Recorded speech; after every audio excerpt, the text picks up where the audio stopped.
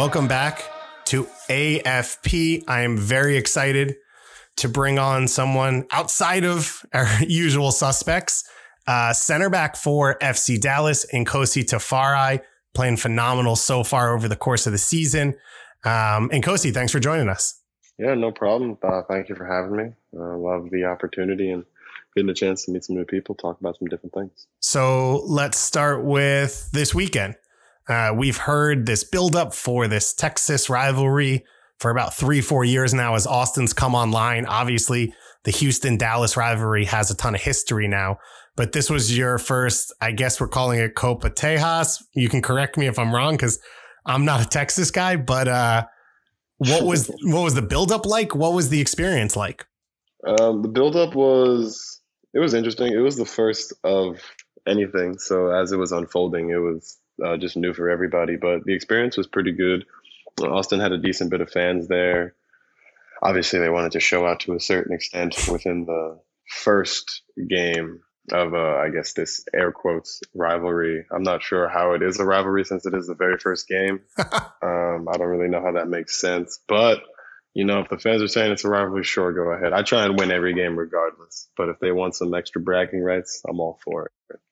Did anyone try and explain, is there a rivalry between Dallas and Austin as cities? Did anyone try and fill you in?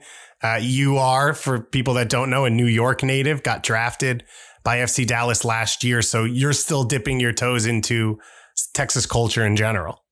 Yeah, I think they just wanted a little bit extra to some extra to go after. There's another team in Texas, and that seemed to just be it. They were just like, well,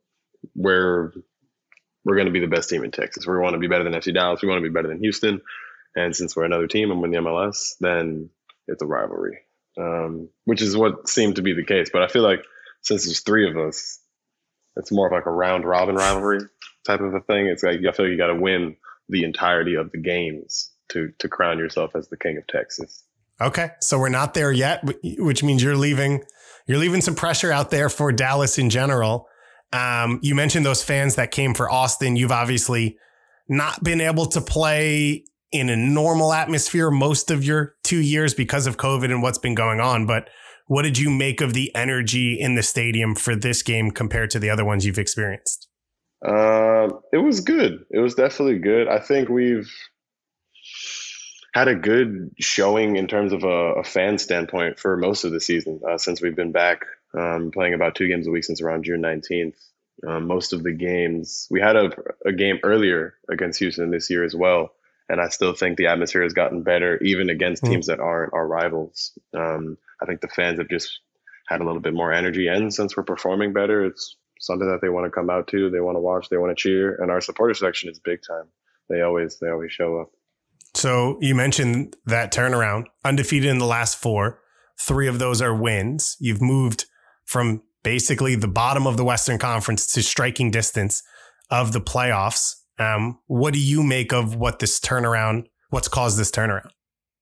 I think when we were at just the bottom, like strictly rock bottom, and I think we were genuinely 13th into the conference, there's a lot of things that you can pick on. There's many, many tiny details because it's not necessarily the norm for all of us. A lot of guys have come from different backgrounds, winning championships, maybe different experiences. As you know, we have players like Matt Hedges, Jimmy Maurer, Ryan Hollingshead, guys that have been in America and playing in MLS for close to 10 years. First, some guys who have been playing in Spain and have won things and lost things. So it was kind of communicating, seeing what the issues are within the team and being honest with ourselves, and then just tackling them one by one. Like for a great stretch of games, we had a huge lack of energy in terms of just defending set pieces. I think we were letting up maybe like 5 goals in like 6 games.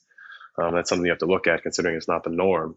And then, just communicating with ourselves and being honest in terms of like, we have to change something up, apply more energy, all the above. So then we started doing a lot of these things and getting the first road win in Kansas City, albeit not a pretty game to where it was 600 passes, 3 balls, play it down the line, cross it in, whatever, most beautiful goals, even though they were actually beautiful goals. We had to sit in a low block for a lot of that game and endure a lot of pressure. But I mean, you're going into SKC, the cauldron, the blue hell.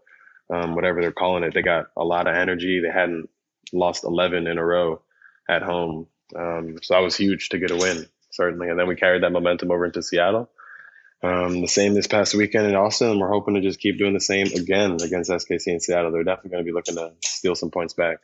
You mentioned those two big games, the road victory and draw with KC in Seattle.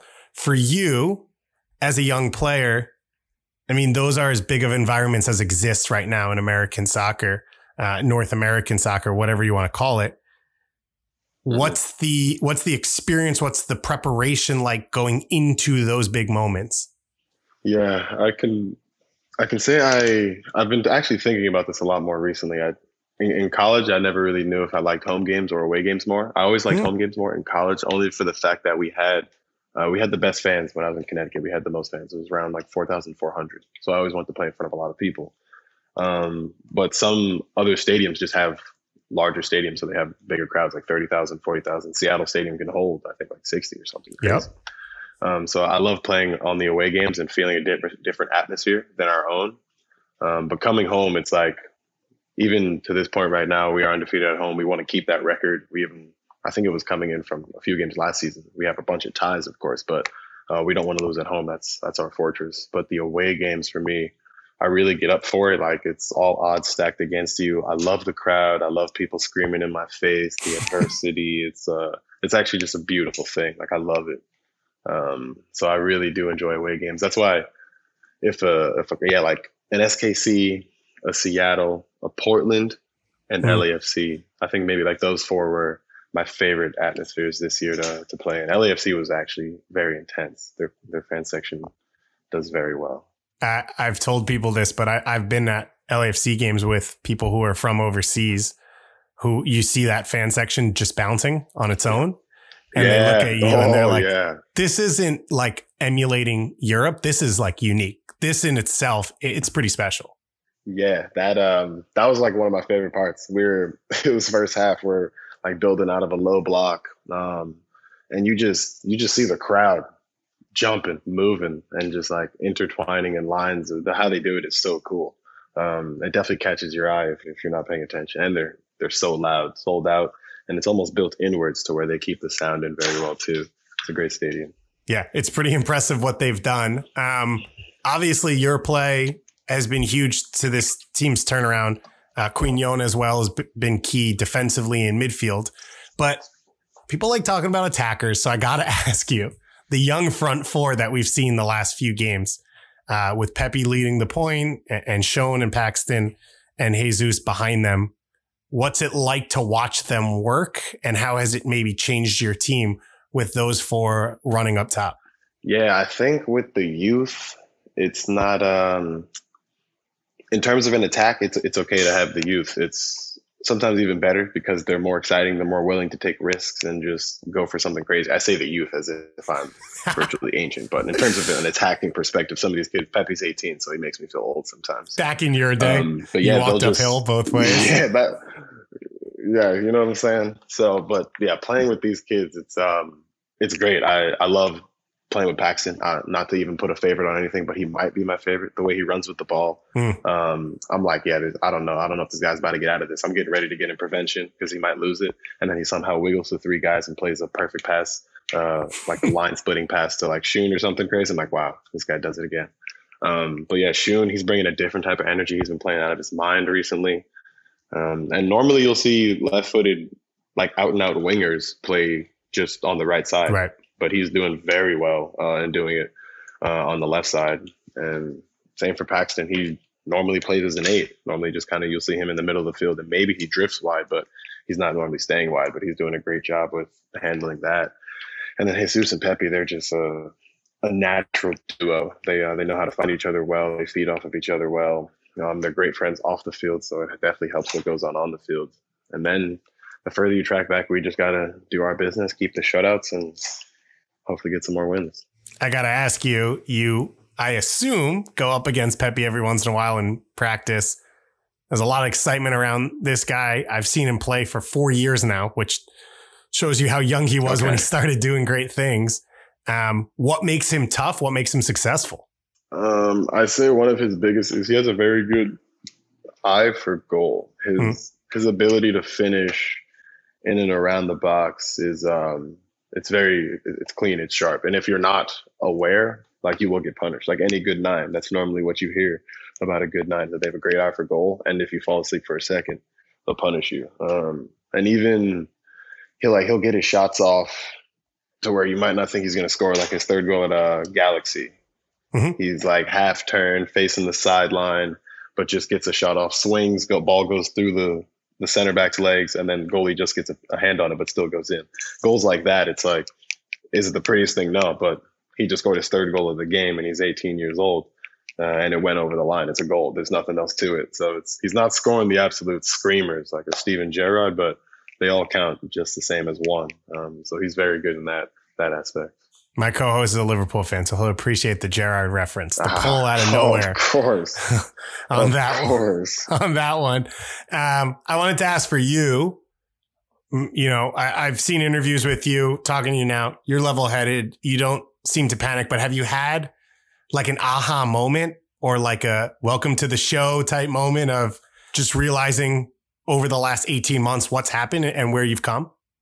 Yeah, I remember where I was when I first got here and what I wanted at the time. It was, I flew out here January 17th. We started on the 21st. And I remember it took a while for me, even after I had signed, to get up to speed. But I remember in preseason, a lot of things were moving too fast. And I was trying to add up some of my college concepts, but only the good tendencies, while also trying to cut out the bad ones, things that like, maybe like not picking up your head until you get the ball, or not assessing your options until afterwards, certain the case. But a lot of things were just moving way too fast. And then I remember getting up to speed probably about maybe 3 months in when the summer hit. But I wasn't like ready to start. I was just like up to the speed of play while still making mistakes, just not like, okay, this guy's just not ready for the level. You're like, okay, nah, he just needs to refine his talent. And then once I started getting better at that, it was like, all right, just improve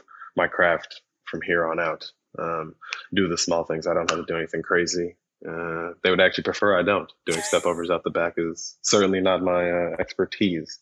But yeah, just doing my due diligence. There's a really good staff around us that wants to see just the team succeed and all of us as a whole. So they put me in a good position, and I kind of just listen to them. There's a lot of good knowledge in older guys that are there, with Matt Hedges. I mean, he's got 10 years experience in the league. He's the most capped player in our team in club history.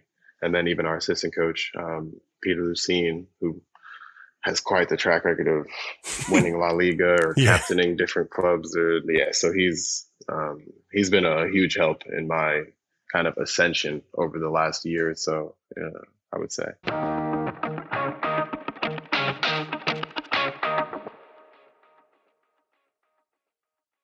For you now, you've established yourself. You are a starter in just in year two, your first year of playing in MLS, which is a huge step for a draft pick. If we were to come into your apartment and look at the list, do you have goals? Do you have milestones? Do you have a big picture goal of where this all wants to end? Like, how do you look at the future as a player still finding your feet in the pro game? Yeah, I definitely have goals. I have like one major long-term goal. I had two. One was become a professional soccer player. Another was playing a World Cup. I couldn't obviously achieve the second without the first. So that was like kind of my first goal. And then I have just like goals and steps along the way to help me get to where I need to along in maybe 5 years, 6 years, whatever down the line. So I eventually do want to play in Europe, and certainly in one of the top 5 divisions across the world, just to know that I can, not for anybody else, just to prove to myself. It's like, how good can I be? Okay, there's always a saying of like, just in American soccer, of like, okay, anyone can get drafted, but can you earn the contract, and can you play? Can you earn a spot? Can you be a stronghold name in the league? It's like, okay, I'd like to do that equivalent, but not just get bought by a team in Europe and then end up coming back to America because I couldn't make it. I want to actually establish my name across different countries and leagues, and eventually playing a World Cup. But while I'm here in the MLS, I'd love to actually win an MLS Cup for sure. That would be one of my goals for myself and some of the older guys that hadn't had the chance to.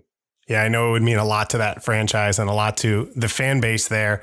You talked about those goals, getting to the national team, all of that. You're in Dallas, where you're kind of at the center of this new movement of academy players, of young players getting pushed, getting opportunities, and now we see getting sold as well over to some of these big leagues. But you came through a different style. You came through the draft.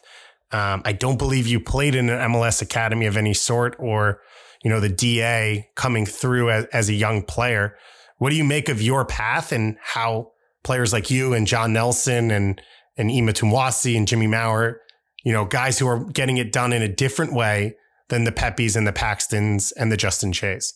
Yeah, I really, and it's great. Yeah, even all the guys, the draft guys that you compared, we all have different paths within the draft too, which is crazy how widespread it is. But yeah, I never played academy, and even throughout college, and then a little bit afterwards, like after Connecticut, even into Seattle, I was always like, I don't love my story that much. It's okay. I've just been kind of grinding most of the time. I've never had like super good connections. My parents weren't incredibly adept in the soccer world and knowing what's the right teams, or they could never really actually even take me to training. So it was most of the time it was my coaches. So I played a lot for local teams. I couldn't make the hour-and-a-half drive to sort of a Jersey, Queens to play with the Red Bulls or any other academy like that. So yeah, I just went the usual route. I think it's whatever's best, or whatever situation you're in. Actually, it might not even be what's best. It's very likely that an academy situation could be what's best for the person, but it's not the situation that you're in. So you still have to make it work another way. I think if everyone were to be put into La Masia Academy and were brought up that way with that coaching, I think it'd be quite beneficial for everyone, of course. But that's just not how it is. So sometimes, guys, you end up playing club soccer and high school soccer, and then you go to college, and then you just kind of grind your way into the pros. And then if you can go from there, you go from there. And that's kind of what I'm trying to do. I like the idea now of my story because it's different. It's not the usual. Mm-hmm. Other people like hearing it. For me, it's just what I've been living, so it's cool. But other people actually do like hearing the story and talking about it. So I'm glad that other people, younger or older, can get a good message out of it and actually do like hearing it, because it's something different that's not exactly the norm. So there are outliers out there that can make it. I'll tell you, as a broadcaster, it used to be exciting when someone was a young academy signing. It was unique. Now it's like, oh, well, they're 22. They've been at the same club for 6, 7, 8 years. And and then everyone else does it as well. And so now you are the story. You're the interesting one. Yeah. Okay. I guess that does make sense. I never even thought about it like that. Yeah. You mentioned your family back in New York, where I'm from as well. So shout out New York. It's unfortunately the greatest city in the world, which you can debate me on, but it's a losing debate. So it's always fair. I haven't been. Yeah, that's fair. That's fair. I'll tell you, when you come back, it's changed, but I think it's changed in some ways for the good, as I guess the whole world has over the last 2 years. But I want to ask you, to some extent, yeah, right. A lot of negative, a lot of shit, a lot of bad stuff, but you can sit outside now. So that's always a positive. I want to ask you about your family, because for a lot of people that have maybe seen you in passing so far in this first season of you playing, you step out on the field and you have the name Tafari on the back of your jersey, but sometimes in lineups and stats and graphics, it says a different name. I wanted you to maybe take people through your experience of this decision you made, of why, and maybe for some people that are also juggling with this same type of decision, what your process was. Yeah, it was a name that I've been quite very well aware of. It's just the name that was my father's, and then maybe his grandfather's or prior. But essentially, if we do trace the history back, it is the reason why I don't want to use the name, because it is a slave name from however long or from ever where, I don't actually know. But it's not a name that is necessarily positively associated with myself or my family. It is what is on my bills and my government ID and other things of that nature. But in terms of representing myself and having my career, I built this all off my own back, my own 2 feet. It wasn't, and if since I am allowed to wear a name on my jersey, I never had done so in club soccer or high school or even in college. It was never an actual issue. But now that I can wear a name on my jersey, I hadn't decided if I wanted to be my first or my middle at the time. But as I was going through it and I knew I was coming into my second season, I hadn't played in my first, but I was anticipating and certainly striving to play. I wanted to get the name right, get a new number, and get everything to how I wanted and felt comfortable and to where it was the least my choosing. It was similar to my number, not as historically significant, but my number was just given to me, and I was like, I don't really want this number. I'd rather have something else. So, I mean, yeah, if someone else is thinking about it or wanting to do the same thing, is just do whatever makes you feel comfortable. Everyone has that notion of look good, play good, or feel good, play good, whatever it is, whatever can help you perform at your highest in any field that you're in, sports or not, or in the office, in the workplace, whatever it is you do, whatever makes you feel comfortable. I think you do have to strive for that option so you can perform. It's interesting. We've talked a lot about identity and feeling comfortable over the last few years in a lot of different ways when you talk about gender and name and career and whatever you want to do. It's interesting to hear for you how that affects your everyday life and the way you play. Yeah, it's just something that if I had the choice and the preference, that I wanted it kind of how I wanted it, and that's nothing against anyone else but if I'm going to be the one carrying out the task, I'd rather do it with the name of my choosing, and certainly so I could carry it out to the best of my abilities. Then that makes just everybody happy. And I believe Tafari is one who inspires awe. Is that correct? Yes, he who inspires awe. Not a bad name to go with. Not too bad. Yeah, I can thank my mom and dad for that one. It's got some power to it. Nice. Well, you've had some power to your game. It's been really fun to watch you do your thing, Nkosi. I appreciate you taking the time to join us. I wanted to close you out on one interesting story, weird story. You saved someone's life last year. That's not something you see on a soccer roster notes every once in a while. Yeah, I did. I was in the mall and there was a lady choking there in the food court area, kind of sort of. She was outside of where she was working. And then I had seen her choking. I thought there was one gentleman going up to where I thought he was going to give her the Heimlich. I was like, okay, fair enough. He's going to give her the Heimlich. He knows what he's about to do. This is what should be happening. We're all right. But then I think he just started asking her questions, but she certainly couldn't talk at the time. And I was like, all right, this guy's really not doing anything.